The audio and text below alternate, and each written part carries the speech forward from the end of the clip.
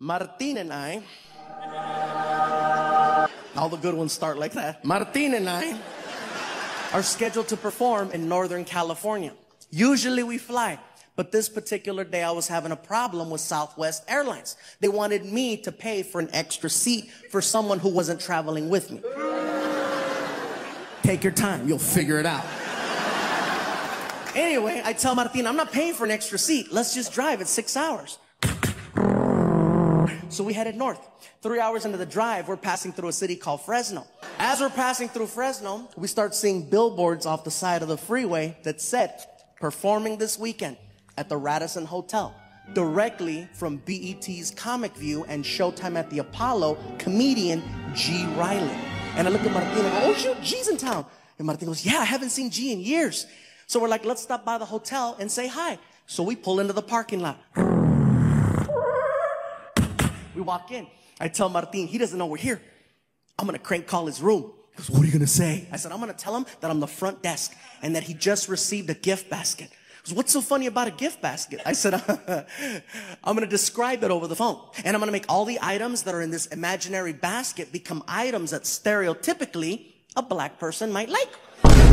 You're crazy. I said, I'll tell you what, we got 2 hours to kill. How about this? How about we go to the supermarket and we make an actual racist gift basket and we'll have it delivered and we'll wait outside to see what happens. I said, are you down? We go to a store and we start to design the sickest practical joke ever. I get a shopping cart and I'm like, all right, we need a basket. So I find one. I take out the grass, the plastic eggs, and the chocolate rabbits. And we start hitting the aisles. First item I grab is a fried chicken about that big, okay? See how quick that laugh was? There's a few black people in here like, mother, this better be funny.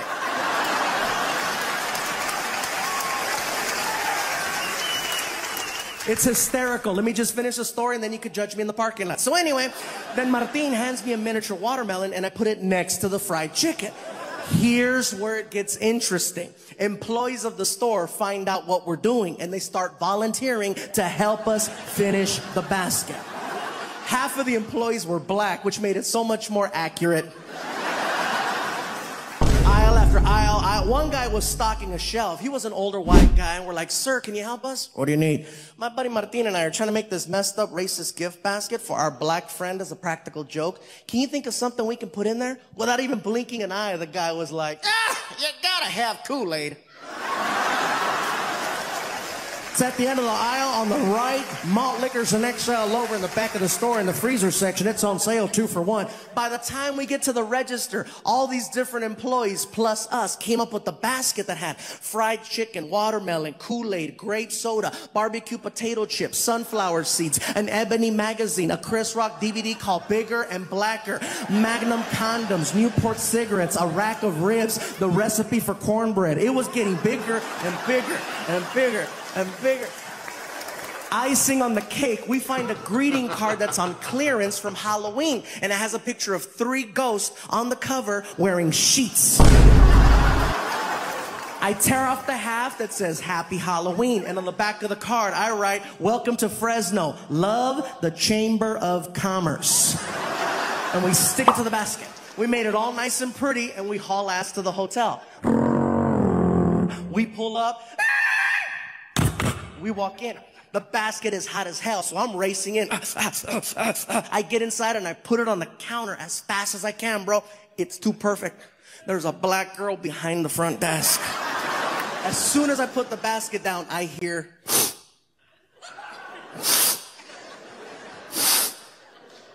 Is that chicken? Ooh, let me see. Hold on. What is it? Let me explain. My name is Gabriel. This is Martin. We're a couple of comedians and we're about to play a really crazy practical joke on a friend of ours who's staying here tonight by the name of G Reilly, who's also a comedian. Oh, the one that's on the signs on the freeway. Yeah, the one that's on the signs on the freeway. So as a practical joke, we went to the store and we made this messed up racist gift basket. That's why you can smell fried chicken. And she was like, you need Jesus, that's what you need. Kiki, girl, you better hang up that phone. You ain't gonna believe what I'm looking at over here, girl. Listen, We think it would be hysterical if we could have you deliver the basket for us. She lost it. Oh, the hell you didn't. I know you didn't just ask me to take that to a black man. You are out your damn mind. Oh, Lord, give me the strength to not kill this big-ass Mexican over here, Lord.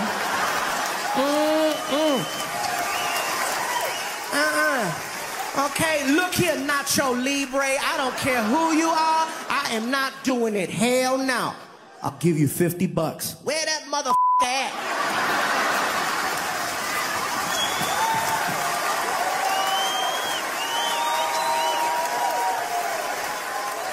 We follow her to the hotel room. She knocks on the door. Martin and I hide by the elevator on the floor. She knocks. G opens the door, sees a beautiful black woman standing there with a gift basket. This is for you, baby. He says, thank you, closes the door. She walks away and she sees us on the ground hiding, right? And she's like, y'all still going to hell. We get up and we walk over to the door and we put our ear. Listen, shh, listen. This is what we hear inside. Woo! Chicken. Oh, Kool-Aid. He's getting excited over every single item he's pulling out of the basket. He gets to the greeting card. Welcome to Fresno. Love the Chamber of Commerce. Hell yeah. Then we feel him flipping the card over because his voice changed. He's like, oh yeah, man. This is what the f. Outside the door, we heard racist bastards. When we heard racist bastards, we lost it. Housekeeping is freaking out. ¿Qué está pasando allá? ¿Qué andan haciendo ustedes? Muchacho, ¿qué está pasando, gordito? ¿Qué andas haciendo? We're laughing, we're crying, we got boogers coming out. We can't take it anymore. We knock on the door. He yells, who is it? Too easy. Chamber of Commerce. He rushes the door. I put my finger on the peephole so he can't see who it is, right? The knob starts to jiggle, then the door explodes open, and he's like, what? And he sees us, and he's like, ah! What's up, G? Man, y'all give a brother a heart attack. Did you like your basket? Man, that was messed up. Did you like it? Man, I love all that shit.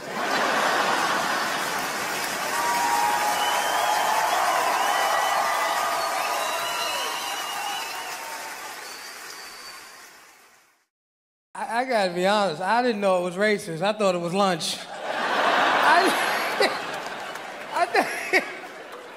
I thought it was lunch. I didn't know it was racist till I got back to my neighborhood. And brothers in my neighborhood looked at me. They say, man, I don't believe you let that Mexican guy do that to you, man. That was messed up. I know you got him back. I said, what, buy him lunch? I can't afford to buy that man lunch. If I buy him lunch, he'll be getting me again. But see, you gotta understand, it was the perfect set of circumstances when it happened. Because I'm laying across the bed in the hotel. I'd never been to Fresno before. And I wanted something to eat, and I didn't know where to go eat. So I'm laying across the bed, and I'm saying to myself, where could I go eat? I wish I had some food. And all of a sudden, magically, there's a knock on the door. And a black girl shows up with a gift basket. And I took the gift basket, and I said, they know how to treat their comedians up here in Fresno. And I'm walking to the bed, and I could feel the heat, and I could smell the chicken from the gift basket. And I'm like, oh, this is cool. Because nobody smells chicken and thinks of racism, right?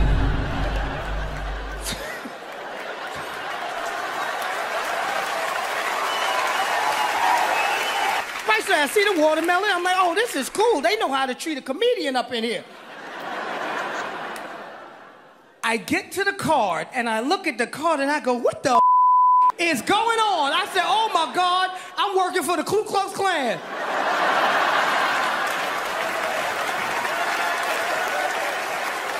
And I really started to panic because in my head, I'm saying to myself, is this for real? Because there were billboards all over the city with my picture. And I started thinking they were trying to scare me out of town. So now I don't know what to do, right? And I start trying to call a promoter, and the promoter's not answering the phone, and it's festering in my head, and I'm nervous, and I'm pacing in the room, and all of a sudden there's a knock on the door, right? And I go, oh my God, they come to get me.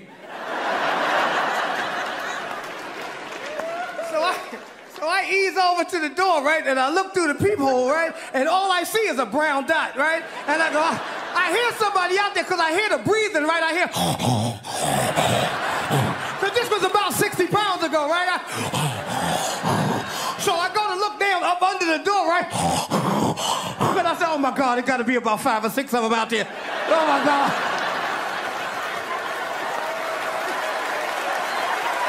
So I figure like this. I figure, okay, you know what? If it's gonna happen, it's gonna happen. You know, if it's gonna happen, I'm gonna go down swinging, right? So I put my best black face on. You know, I tried to look mean. You know, I look like this guy right here. I look like that guy right there, right? And I go, who is it? And they go, Chamber of Commerce. And I'm like, oh my God, the Chamber of Commerce is the Ku Klux Klan. And I'm panicking, so I get to the door, right? And I pull the door open, and when the door opens up, these guys are falling all over the hall, laughing at me.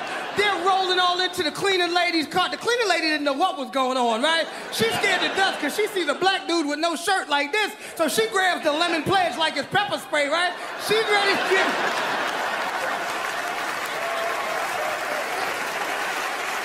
Everything, now that I realize it's a practical joke, everything calms down, because I remember how hungry I was. I'm like, okay, cool. Practical joke, right? So I go in the bathroom to wash my hands. While I'm in the bathroom washing my hands, I hear a commotion in the other room, right? I go back in the other room. They're going through the gift basket. The maid is leaving with the watermelon. Martina's drinking my 40, and this bastard is eating my chicken!